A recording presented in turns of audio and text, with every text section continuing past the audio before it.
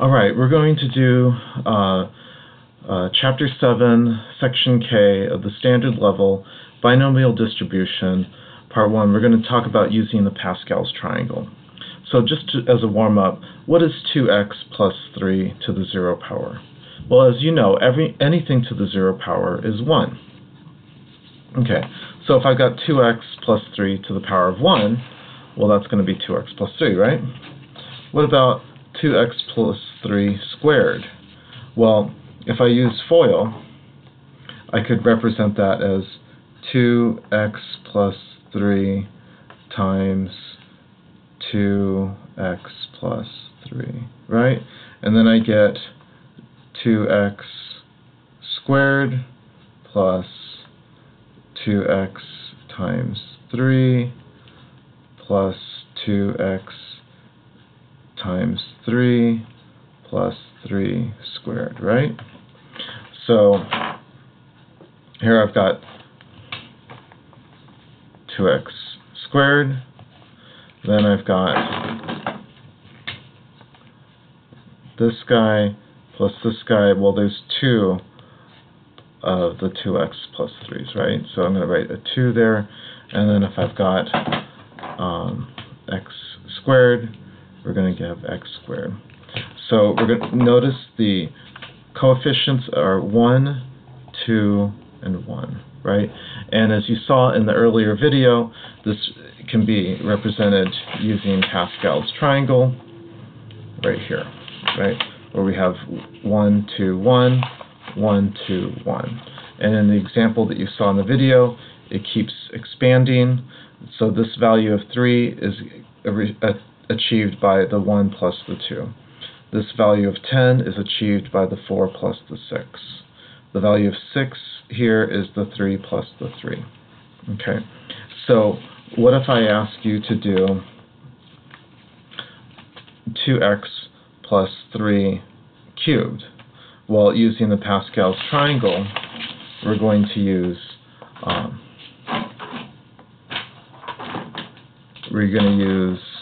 this row here, and we're going to use the coefficients, the 1, 3, 3, and the 1. Okay, so you might want to hit pause, think about this, replay, and watch the other video if you need extra time thinking about this. So what if I'm going to do 2x plus 3 to the 5th power? Well, I need to use this row here, the 5th row. So 1, 5, 10, 10, 5, 1. So I can achieve that with the coefficients here of 1, 5, 10, 10, 5, and 1. And I start off with the 2x to the 5th power, 2x to the 4th, 2x cubed, 2x squared, 2x, and then there's no 2x. And then the 3, 3 squared, 3 cubed, 3 to the 4th, 3 to the 5th. Okay, so you're probably wondering, what does this have to do with probability distribution? And that's where we're about to go explain right now. Okay. So let's pretend we got a spinner, okay? And what is the probability of getting A in this example? Okay, well, 1/3 of the spinner is A, and 2/3 of the spinner is B. So we can think of it like this. Success is 1/3, and failure is 2/3. When dealing with binomial distribution, we usually think of it as success or failure. Okay, so and something to note is that if I add success and failure, it will add up to 1, because you're either going to get success or failure, nothing in between, right? Okay, so this power here represents the number of spins, right? So if I add success plus failure and I spin it once, this is going to add up to 1. And another example of that would be, we did something like this a few days back, where we flipped a coin. You either got no heads, you got heads once, or you got heads twice. And if you add all of these probabilities together, you get 1. So this would be a success of 0, a success of 1, and a success of 2. If you're flipping a coin twice, you're not going to get heads more than twice, right? So you're adding all of the possibilities, probabilities together, and then you get 1. So we're going to have the same thing happen. But you can't do it the way that I just showed you. What if you're flipping the coin 5 times, or spinning the spinner 5 times? Then we need to use Pascal's triangle to help us out. So, what is the probability of getting A every single time when you spin it 5 times? Well, this one is a little bit easier because success is 1/3. And so if you're going to get 1/3 5 times, I need to multiply 1/3 times 1/3 times 1/3 times 1/3 times 1/3. And that's going to give me 1/3 to the 5th power, and that's going to give me this decimal. If you're going to round it to 3 significant figures, these 2 zeros do not count as being significant. The first significant figure is the 4, 1, and 2. I have an additional video for sig figs if you need help with that. Okay, so now this seems a little bit easier, right? If I wanted success 5 times and I'm spinning it 5 times.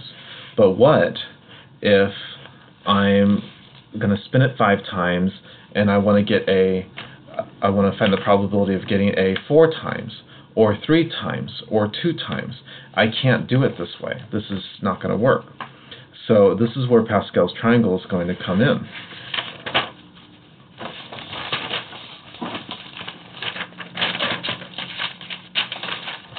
Okay, so here I've got 1/3 and plus 2/3 to the 5th power. Okay, so as we said before, this represents success. This represents failure. Okay, so before we answer the question, let's just expand Pascal's triangle and expand this. So my leading coefficients are going to be, okay, ignore this. The leading coefficients are going to be 1, 5, 10, 10, 5, and 1. Okay, and we're going to have 1/3 to the 5th power, 1/3 to the 4th, 1/3 cubed, 1/3 squared, 1/3, and then this is 2/3 to the 1st power, 2/3 squared, 2/3 cubed, 2/3 to the 4th, and 2/3 to the 5th. Now, as we said on the previous one, this is getting A, spinning an A 5 times. So this is a success 5 times in a row. This is success 4 times. This is success 3 times, success 2 times, success once, and getting no letters of A. So in binomial distribution, we can write this as x equals 5, x equals 4, 3, 2, and 1. So this represents having success 5 times. This represents having no success of getting the letter A. Okay, and you should think of it this way. Even if I didn't do any of this work, what is 1/3 plus 2/3? You are correct. 1/3 plus 2/3 is 1. And what is 1 to the 5th power? 1. So all of these, if I add them together, I'm going to get 1.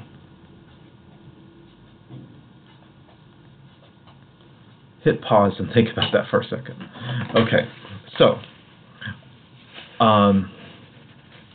what if I'm asking you to find what is the probability of getting exactly 2 heads? Okay, so if I'm going to get exactly 2 heads, then I've got the scenario where I want to find out this one right here. Okay, the probability that that x equals 2. That's the probability of getting exactly 2 heads. Okay, so I'm going to do 10 times 1/3 squared times 2/3 cubed, and that's going to give me this value. If they ask you to do it in 3 sig figs on the IB test, this is what you would have to write. This first 0 to the left of the decimal doesn't count, and those are 3 sig figs. Okay, what if they ask you, what is the probability of getting more than 2 heads? Well, let's think for a second. More than 2 heads is going to be, okay, so this is getting more than 2 heads, this is getting more than 2 heads, and this is getting more than 2 heads, right? I'm not going to count that one, and not going to count that one, or not going to count that one. So when it's finding the probability of getting more than 2 heads, we don't count the 2 heads.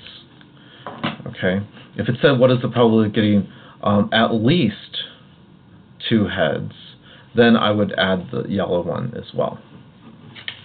Okay, so I'm going to add those 3 blue ones together.